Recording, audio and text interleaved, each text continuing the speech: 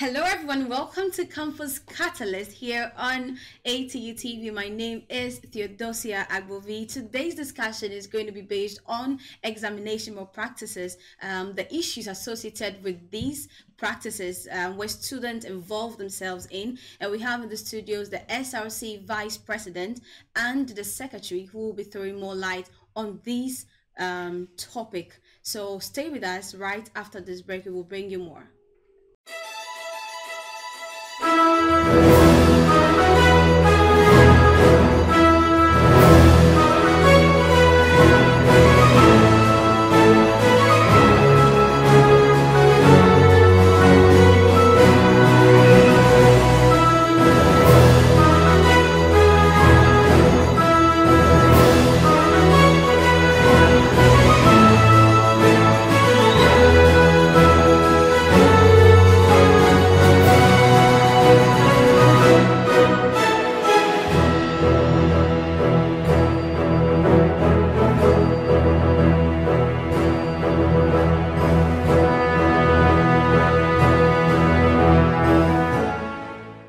From that break. Okay, so before we zoom into our discussions, I want to remind you that ATU Studio is open for any short courses you'd like to take in: videography, photography, camera techniques, and all, and even how to sit and talk like the way I'm talking here.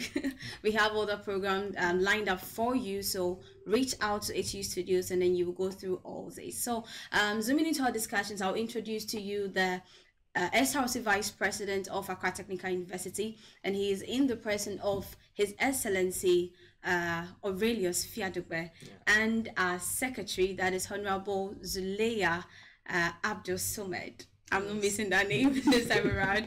Okay, so you're all welcome to Campus Catalyst. Thank you very much. Okay, this is the second time you're having them in our studios, and we are excited that you are here once again. Okay, so we are talking about examination malpractices. So His Excellency, can you throw light on examination malpractices? Okay, so examination malpractice is any deliberate act or of wrongdoing by a candidate that contradicts the examination rules governing the candidates. Okay.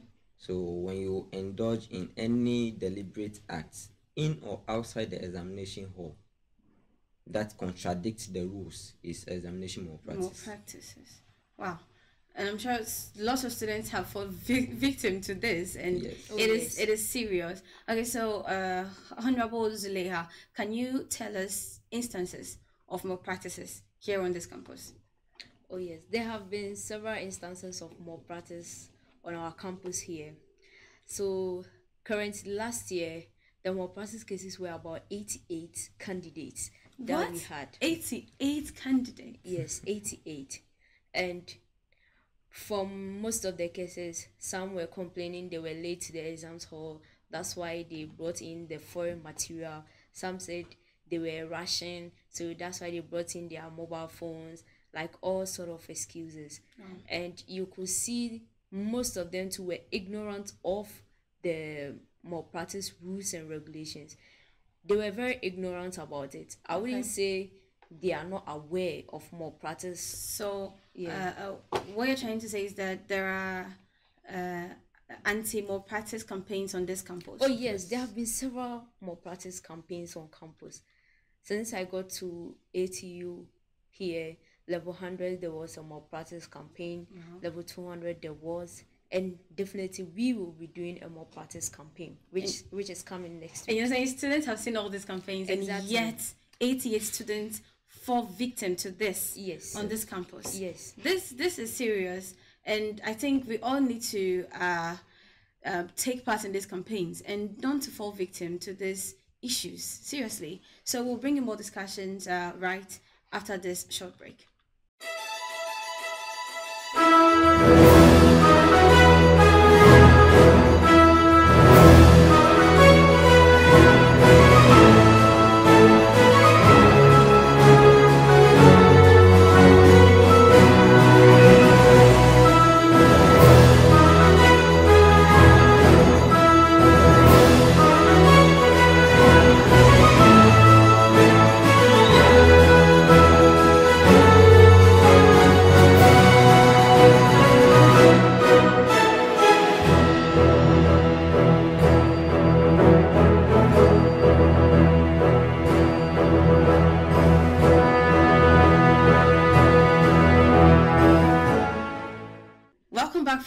that break. Okay, so His Excellency, Yeah. can you tell me some measures that have been put in place to keep all these instances of malpractices on this campus?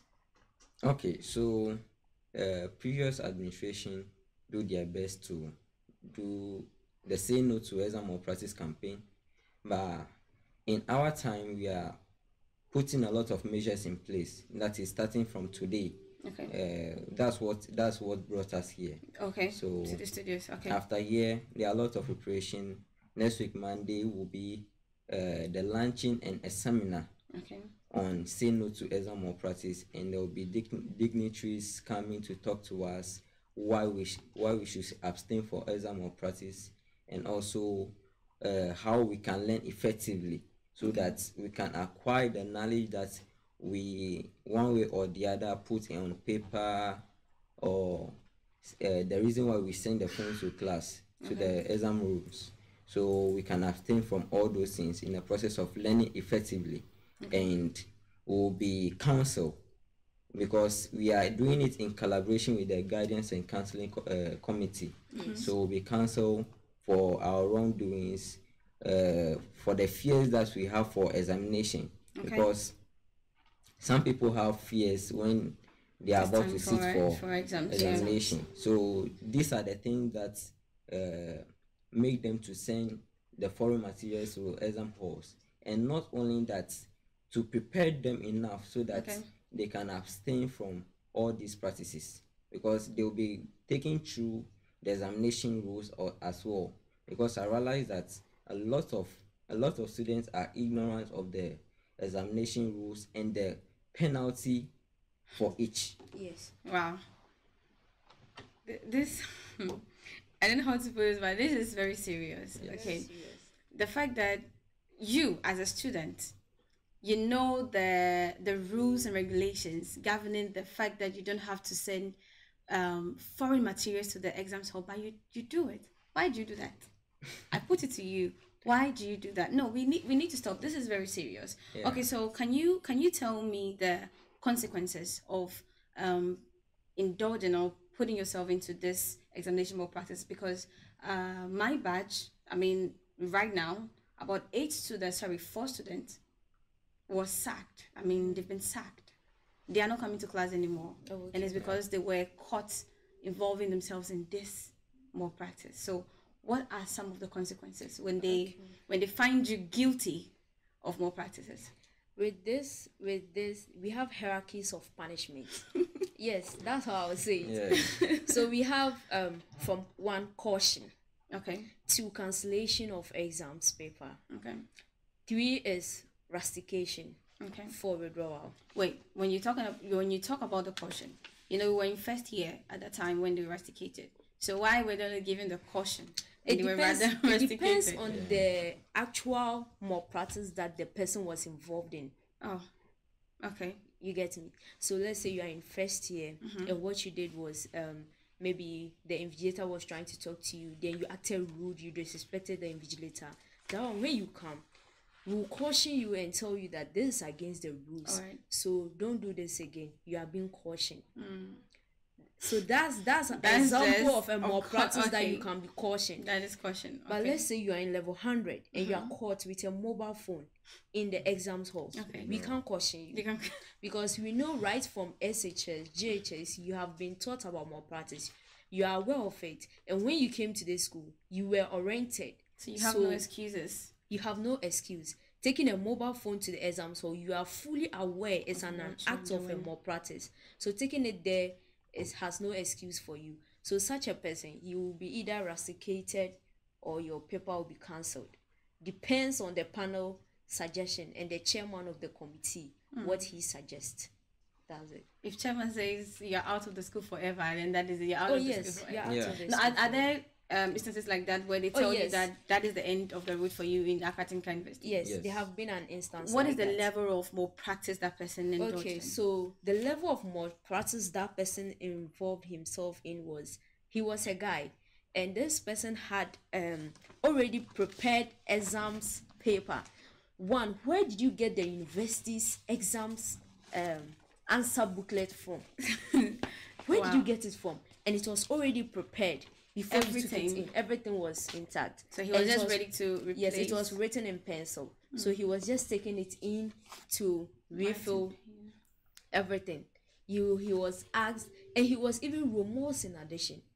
I represent students on that committee, and I could plead for you on your behalf. Yes. So if it was withdrawal, I could plead for rustication. So that one, you go home, sit for a year, come back to continue your education. But this person we are talking about didn't show any sign of remorse. He was not even he didn't act sober. He was even more arrogant. He knew what he did.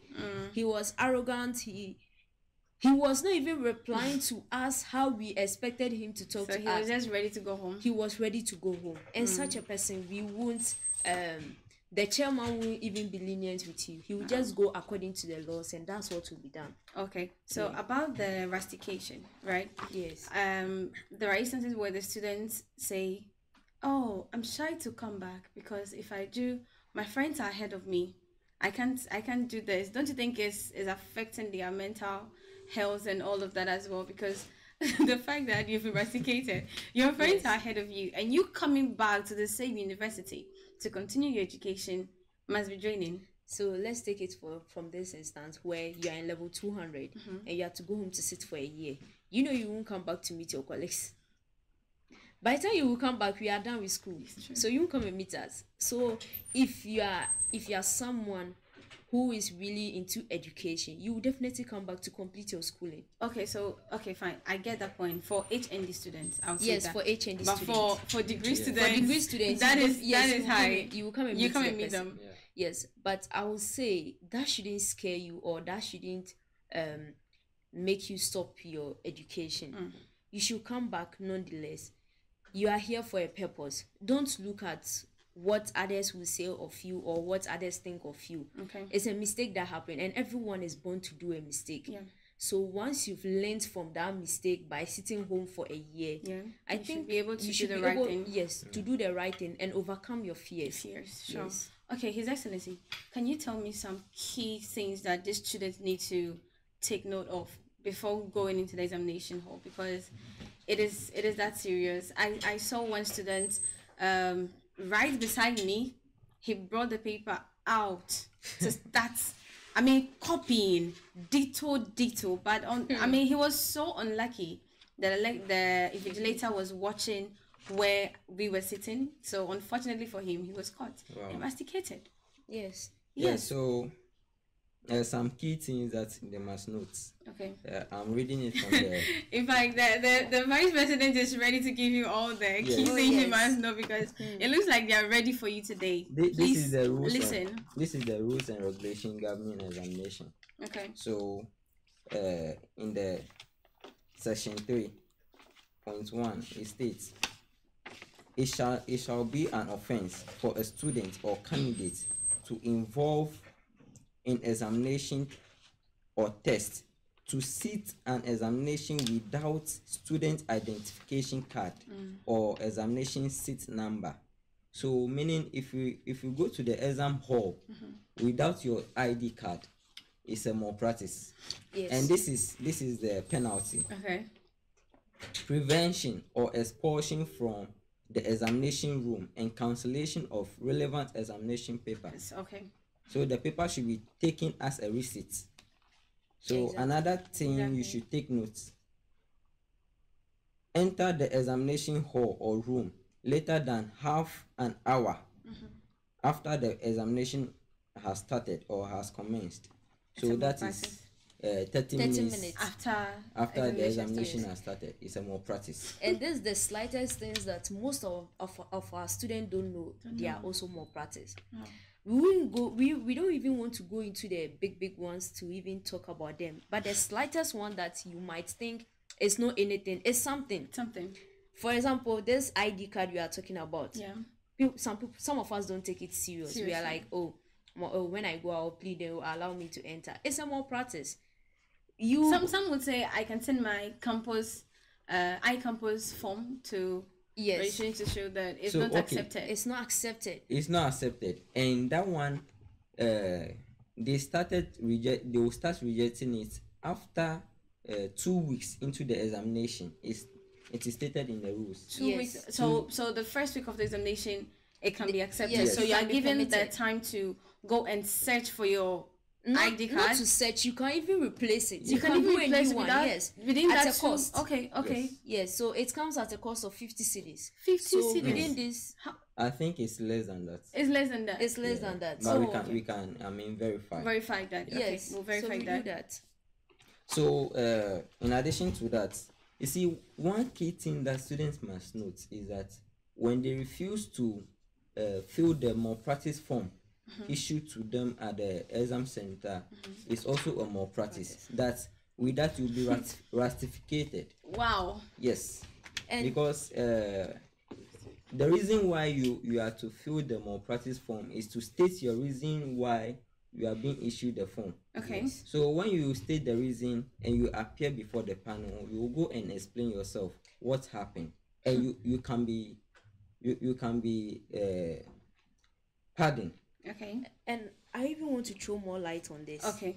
Pertaining this malpractice form you have to fill. Okay. One student should know it is not a crime to fill the malpractice form. It is not a crime. Students, listen, it is not a crime to fill the malpractice form. It is not a crime. Yes. See, there's one issue students really have with invigilators. Okay. And we are also telling you that don't let the invigilator intimidate you to write what you didn't do on the form. Okay. The form is served to you to write what you think actually happened in the because form. We have so many instances where people come and they be like, the invigilator asked me to write this. The invigilator, no, it's like you going to the police station and you are asked to write your statement.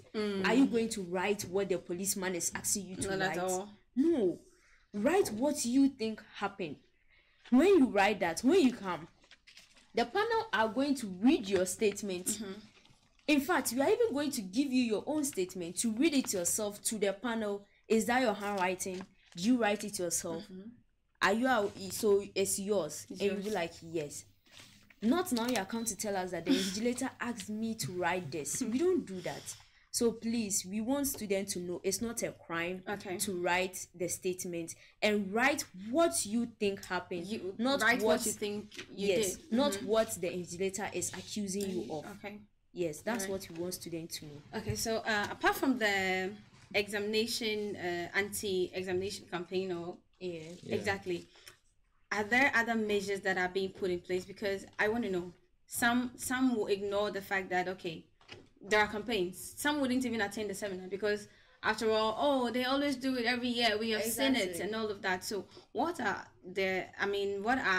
measures put in place apart from the anti-examination malpractice campaign? What are other measures that are being put in place? Okay, so as part of the preparation, we are going to do banners. Okay. We are going to do flyers, stickers. So the stickers will be pasted in each exam hall, so that when you enter the exam hall, you will be able to read what is there. Okay. So that you abstain from it. Okay. And also, we'll do flyers that we'll share on social media. We'll do videos of sketch that people will portray what happened in the exam hall, and we'll share it on our social media handles. Yeah. All right. Don't you think technology needs to play a part in this? Because I know other universities have cameras fixed in their exams hall, so even the invigilators are not even needed in those halls. Because at the end of the day, if they catch you camera red-handed, what excuse do you have?